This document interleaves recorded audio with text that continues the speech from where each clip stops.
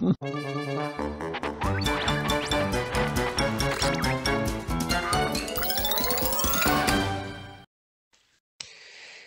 a puzzle which I handed out at a puzzle party in 1993 in Holland, the Zbyshevia Puzzle. Interesting.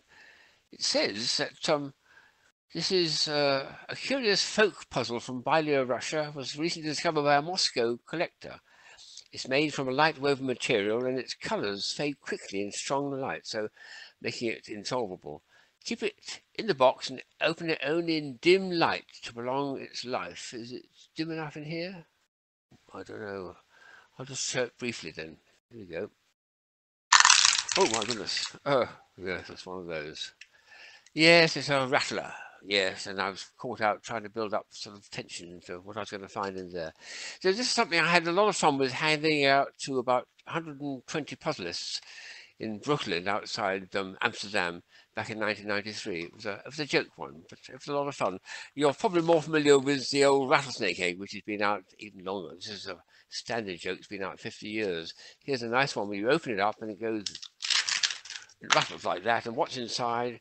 One of these things here, a little ring like that, elastic bands, that's where the rubber comes from in a frame. And when you wind it up about 50 times, the person thinks that the rattlesnake eggs are about to hatch and they're going to get bitten. So a nice one, that.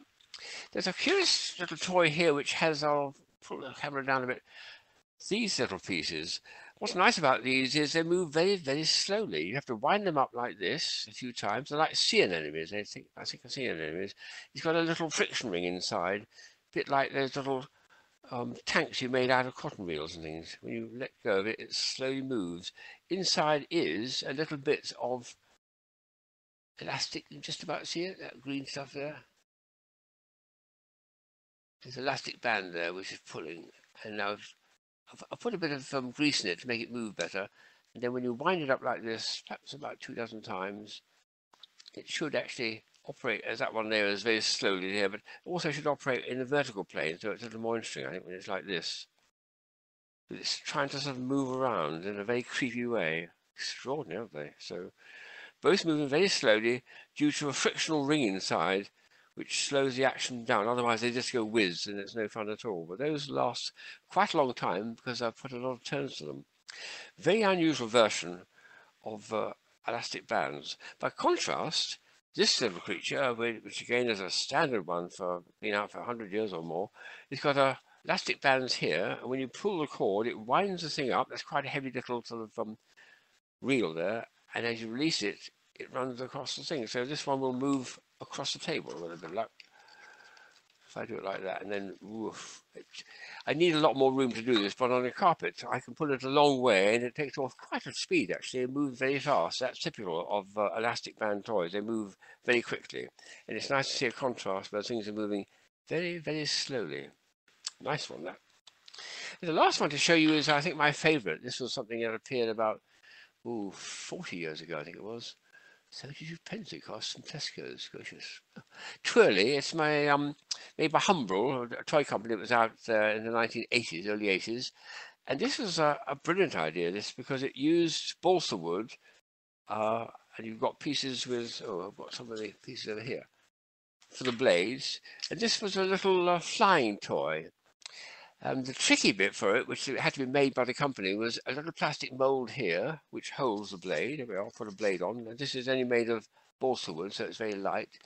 And you put a blade in here. There's only 4 blades to put in. There's 1. And there's 2.